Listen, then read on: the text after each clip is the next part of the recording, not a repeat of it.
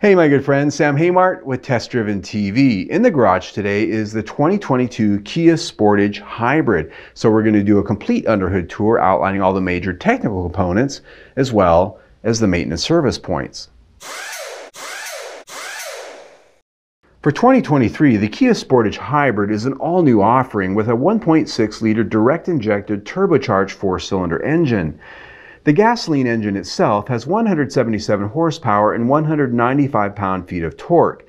Sandwiched between the engine and its conventional 6-speed automatic transmission is a pancake-shaped electric motor assembly with 59 horsepower and 195 pound-feet of torque. The two of these together can produce a combined 227 horsepower and 258 pound-feet of torque. It's available with front-wheel drive, which has an EPA rating of 42 miles to the gallon city, 44 highway, and 43 mpg combined.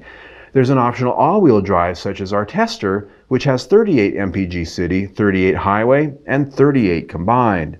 Also under the hood is a belt-driven starter motor generator which starts the engine and can generate power to the battery system. The Kia Sportage Hybrid features a 64 kilowatt-hour lithium-ion battery pack located under the second row seats, which combines the functionality of a conventional 12-volt battery within its assembly. So you won't find a conventional 12-volt battery under this hood.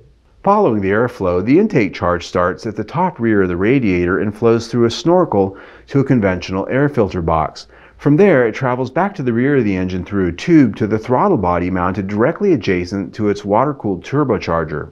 Once through the turbo, the boosted air then travels up to the front of the engine bay to an air-to-air intercooler which sits vertically beside the radiator, and then back up to a composite plastic intake manifold at the front of the engine. From there, it goes directly into the combustion chambers, which feature 4 valves and variable valve timing. You can see the 4 spark plug coil packs atop the engine.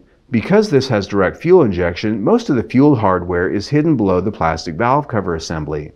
Routine maintenance on the Kia Sportage Hybrid is relatively identical to that of any normal gasoline-powered vehicle. Caution is to be taken with all of the orange wiring harnesses and their connections, as they are high voltage, not really user serviceable. Accessing the air filter is easy. Simply pop a few clips at the top of the air box at the passenger side of the engine compartment to get in and replace it. Windshield washer fluid is found just ahead of it with a bright blue cap.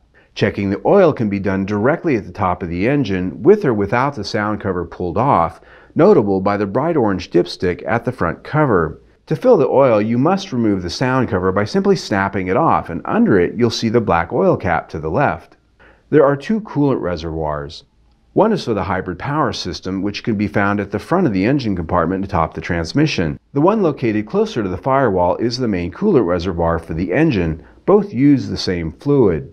Brake fluid can be checked at the firewall at the reservoir mounted atop its electronic brake control unit.